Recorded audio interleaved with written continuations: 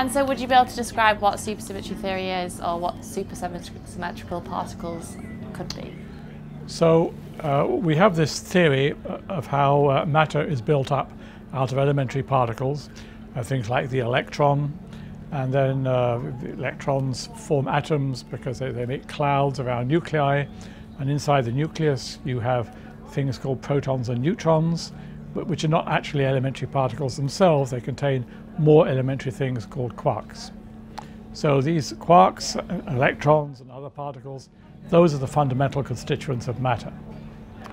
So the theory of supersymmetry postulates that in addition to these particles, which we've already discovered, there's a whole bunch of what I would call sibling particles, which have the same internal properties, like, for example, electric charge. So there would be a supersymmetric partner of the electron, let's call it the selectron, which would have negative charge, just like the electron does. But there's a couple of very important differences. One is that it would weigh a lot more, much heavier mass. And the other thing is that it does not spin. So all the elementary particles that we know of, with one exception that I'll come back to, they all turn around on their axes, a little bit like spinning tops. Electron does, for example. The photon, the particle of light, that twists around as well. But the supersymmetric partner of the electron would not. And there would also be a supersymmetric partner of the photon, the particle of light, which would turn around in a different way from the way the photon does. So, as I said, according to supersymmetry, all the known particles have these sibling particles, same internal properties, same interactions if you like, but different mass and different ways of spinning. And why the need to posit these supersymmetrical particles? So the idea of supersymmetry arose from attempts to try to unify all the particles into a more simple picture. And so supersymmetry was originally suggested back in the 1970s. And then as time went on, people thought, well, actually, you know, that could be useful for various things. So, for example, supersymmetry could help us understand why particles have the masses that they do and why they don't weigh much more, for example. The lightest supersymmetric particle is probably stable, and it could be around us today in the universe as some sort of invisible dark matter particle, as we call it. So a little parenthesis. So the astronomers, the astrophysicists tell us that in galaxies, in addition to the visible matter in stars, there must be a whole bunch of invisible stuff which provides additional gravitational force which holds the galaxies together. And that additional force could be produced by these heavy supersymmetric particles. And so how do you go about doing this research? What evidence can you look for? So there's various different ways in which you could look for supersymmetric particles. So you could imagine producing them in a laboratory experiment. So one of the things that we're doing in experiments at CERN, at the Large Hadron Collider, so there we bang protons together at the highest possible energies, at the highest possible rates, and look to see what comes out. And it's possible that pairs of supersymmetric particles would come out, or more generally, pairs of dark matter particles. Another way in which you could look for supersymmetric particles is, the suggestion is that there are these dark matter particles flying around in the galaxy all the time, in particular right here. They're flying past us. And every once in a while, one of those dark matter particles will hit a piece of regular matter and it will leave behind some energy. And so people are designing very sensitive detectors which can pick up this very small amount of energy that's deposited when one of these dark matter particles comes through. Another thing which you can do is, well, if there are these dark matter particles flying around in our galaxy, every once in a while a pair of them may collide. And if they do, then their energy will be converted into regular particles, and then you can look for particular types of conventional particles in the cosmic rays to see whether there's any evidence there of these annihilations of these dark matter particles. And do you think that one of these experiments will be more fruitful than others? Are you working on all of these? So I'm working on all of them at the same time, because these different experiments tell you different things about where the supersymmetric particles might be, how heavy they might be, and how strongly they can interact. So it's interesting to push in these various different directions, and eventually maybe by combining all these results, then we may get some better idea of what supersymmetry looks like. Basically, about 95% of the universe we don't understand, and we use this term, the dark universe, to describe that part of the universe. The other 5% is the stuff that you and I are made up of, and the Earth and the Moon and the Sun and everything we can see. This other 95%, we call it dark because it's mysterious and we don't understand it. And there are two entities on the dark side. There's something that we call dark matter. That's about a quarter of the universe. And then something that we're going to call dark energy, which is about 75% of the universe. So I should say, this is all theory that I'm talking about, this dark matter and dark energy. These are names that we use to describe entities that we believe are there, but we have no direct proof of the existence of a dark matter particle, and we really have no understanding of where this additional energy source of the universe has come from. So one good theory to explain the dark matter particle is something called supersymmetric theory, which comes from particle physics. But the simplest supersymmetric theory model suggests that the Large Hadron Collider in CERN should have already created some of these dark matter particles. And so that's putting that theory into some level of trouble. I mean, it's a very flexible theory, so it's not dead in the water yet. But I think over the next 10 years, I'm going to say 20 years, if the particle physicists don't discover a dark matter particle, then I will start getting increasingly worried about, as astronomers, we need this dark matter component in our universe to understand the observations that we make. And as I say, all the tests I've done of Einstein's theory of general relativity so far have come back. I mean, it is the best tested theory that we have, and it works beautifully. Your sat-nav wouldn't work if you didn't understand, or, well, you don't have to understand it, but if engineers and scientists didn't understand Einstein's theory of general relativity, your sat-nav wouldn't work. So we know this theory works well, but maybe it works differently in different parts of the universe. These are things that we can test. I think it probably will work fine, but we can test it, and that's the important thing. So you're not taken in by the sort of grand theory of supersymmetry? So supersymmetry has lots of elegance. So there are four forces in the universe. There's gravity, which is sort of off on one side, and then we have the electromagnetic strong and weak forces. And supersymmetry allows you to understand how those three forces kind of work together. How back in the very hot environments of the early universe, right after the Big Bang, how those three would have been very similar. And that gives us a good understanding of where those forces are coming from. And then one can go to the next step of how do we unite gravity in as well. So it's a beautifully elegant theory, and I think that's why people have spent so much time working on it. I like the theory because it gives me a good theoretical grounding for what the dark matter particle will be, which is what I'm particularly interested in. And it's genuinely disappointing that it hasn't been realised at CERN yet. I mean, how exciting would it be if they actually found one? So exciting. I used to work at CERN, and I still go out and work there a lot. So I work on their data, and I work on mathematical models of particle physics and forces and the early universe. And my area of work is really between the data and theory, trying to inform one by the other and sort of back things back and forwards. And up until last year, I spent all my career working on the supersymmetry theory, which is a theory of particle physics. And but we thought that the Large Hadron Collider experiment at CERN was going to produce new particles predicted by the supersymmetry theory, and it hasn't. This hope hasn't panned out. So I've kind of shifted what I'm working on.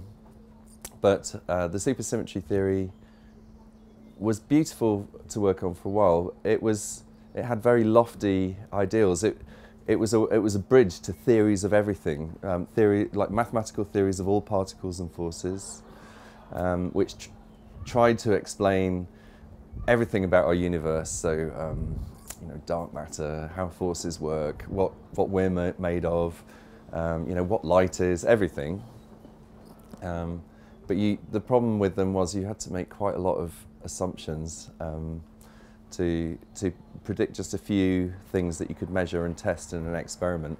And then we looked in the experiment and they weren't there. Yeah, so I had to rethink last year. And now I'm working in a different mode. I'm looking at the data and looking for glitches. So we predict with the standard model of particle physics, that's the current knowledge that we have. We predict how the data should look from the collisions between two protons at CERN at high energies.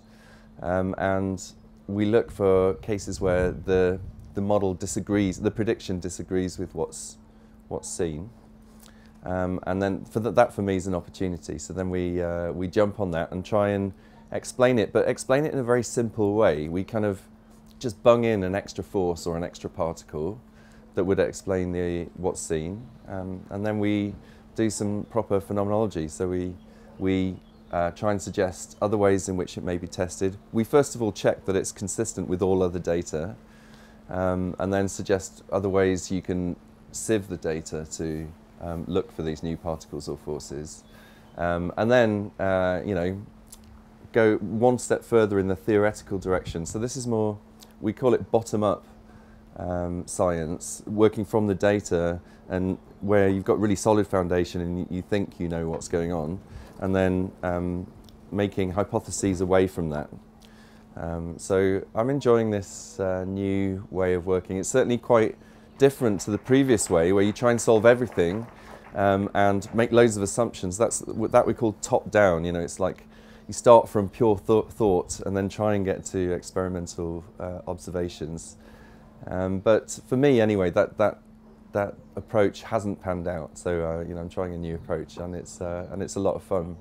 So this change in starting from the data rather than theory, does this mean that you've sort of given up hope of finding supersymmetrical particles? No. Okay, so is the work still focused on supersymmetry, or that's just a belief you have, but you've kind of like... No, okay, so looking at my own work at the moment, the way I answer this question is, the way for me to make progress right now is not to work on supersymmetry. And the reason is because we know from the data that the Large Hadron Collider has seen already that in the next few years there's not going to be a big discovery of supersymmetric particles. Otherwise we would have seen small fluctuations in the data already. So in the next years, for me, that's not where the discovery is going to be, so I'm looking elsewhere. But still, you know, you can't help in your heart of hearts believe in this beautiful theory which explains a really important fact that we otherwise don't understand. And that fact is, why is the Higgs boson so light? So if you do calculations on Higgs bosons, they're affected by quantum fluctuations, the seething of space-time in terms of other particles, and they're special in that they feel those fluctuations extremely sensitively. And if you do back of the envelope calculations, those fluctuations should increase its mass by something like 1 billion times more than it's been measured to be. So this is a puzzle that we don't understand with our current theory. It's not explained. Why is the Higgs boson so light, and how is it able to stay so light with these quantum fluctuations? Supersymmetry explains this. It doesn't mean it's the only. That doesn't mean it's the only explanation. But the other ones don't work, or you know, we haven't really found a decent other one. So that's why we were so keen on it, and why we thought we might be able to find supersymmetric particles as a signal that the theory was right at the Large Hadron Collider. So, you know, if in, I don't know, 5 or 10 years' time, some signals start appearing from the data, of course I'm going to jump right back on it, right? But for the moment, I think in terms of progress, it's more fruitful for me personally to look elsewhere.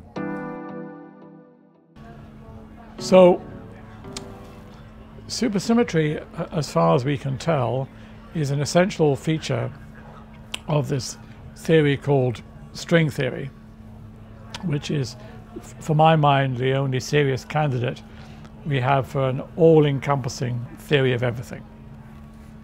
So I think if we found evidence for supersymmetry, then the next item on the agenda would be to try to find some sort of positive evidence for string theory one way or another. But that looks pretty tough. String theory is trying to explain what we are made of, how the universe works at the most fundamental level. What are the basic ingredients? What are the forces between particles? How did the universe come to be? How does a black hole work? What does the future of the universe hold for us? All the deep questions that everybody wants to know. It's kind of like, yeah, of course, I want to know that. Does this field have anything to say about that? And indeed, string theory has begun to offer us some context in terms of which we can begin to answer these deep questions. For example, we have learned that the matter in the universe is all unified into one. That unity is quite amazing, and that's what's one of the elegant things, which at once sounds philosophical, at the same time is a unifying principle of explaining all of physics. So while one might think that, oh, this sounds like very just wishful thinking about aesthetics, this has come out to be real in the context of string theory and be realized. So we are fortunate to be having such a structure where it potentially explains everything around us in terms of this unifying picture, in terms of how the matter all comes together, how the forces get unified, and how that comes to describe the geometry of space and time. How does Einstein's theory fit with quantum mechanics? How do the black holes come to the picture? How did the Big Bang work? What's going to happen in the future? All of them together, from the smallest to the biggest, from how forces work to how everything macroscopically behaves. So what kind of significance or consequences does string theory lead? Why should we care about string theory today? Well, it is the reason we care about string theory is that we believe Einstein had the correct description of gravity, which is a geometric picture of how gravity works by the curvature of space and time. On the other hand, we also know at the microscopic level, the tiniest level, quantum mechanics is important, how the atoms work. Since we know quantum mechanics is a fact of life in the real world, in the microscopic regime, and Einstein's theory seems to be correct in a macroscopic description of gravitational forces, well, if you take Einstein's theory and take it to the extreme of smaller and smaller, shorter and shorter microscopic descriptions of it, you better have a consistent theory with quantum mechanics. And there is no other framework today which is consistent with Einstein's theory and quantum mechanics at the same time. String theory is the only candidate we have which combines Einstein's theory with quantum mechanics in a consistent framework. And how is it that it brings about that gap between Einstein's theory and quantum? It is actually one of the miracles. We don't understand how it does it. What we found is that if you study these vibrating strings, which are these excitations that we have, one of the little modes that these strings have, which is very tiny strings, turns out to have exactly the same properties as mediating gravitational force. That is, that exchange of this little thing between other particles mediates gravitational force between them. Why it had to have this property is not clear, but it turned out that this theory just does it. And so many things in string theory we don't understand why it works, and it's really magical. And part of the reason we believe in it is that nobody put it in by hand. It's not like if somebody says, you know what, I'm bored, I want to put this thing in, so let me just change my theory so it has gravity in it. No. People started studying string theory and they say, oh, there's gravity in this, I didn't put it in. Where did that come from? So it gives more credibility to the theory. It's kind of brings out things we want to have without actually putting it in. So we believe that's one of the beautiful aspects of string theory, this magical property, that things that you get out of it are more than what you put in. Are there any grand theories, such as like string theory or supersymmetry, that capture your imagination? Well, string theory certainly captured all our imaginations when it was formulated. I remember listening in CERN theory lecture room to when the first anomaly cancellation was discovered in string theory. This was 1984, and everyone was thinking, you know, within 2-3 years everything will be sorted out. Well, that was, what was it, over 36 years ago. That's because it has turned out to be much more difficult than people thought. And no, the idea was that the strings themselves, their dynamics create the space-time in which the strings move. But that has proved too ambitious a construction. So currently all of string theory is formulated in a flat space-time background, in Minkowski space-time, which means that the real dynamics of what string theory could tell you, we still don't know about. It's just too difficult. It's already very, very difficult at this stage. And the full string theory, nobody really even knows what string theory is. That's what, I know some real string theories, and that's what they tell me, that it's hard to even formulate what is string theory. So in a sense, I guess we are lucky that we have hit upon something like that, which has got such depth and complexity, but at the same time, progress is frustratingly slow. But then that's really because we are impatient. If you look at the history of science, most things took, century to work out, and why do you expect that in 35 years you'll have the answers? So I think we should give string theory more time and string theories more time. But they should perhaps also be a bit modest and not claim that they're going to solve everything in 3 years. For more debates, talks and interviews, subscribe today to the Institute of Art and Ideas at IAI TV.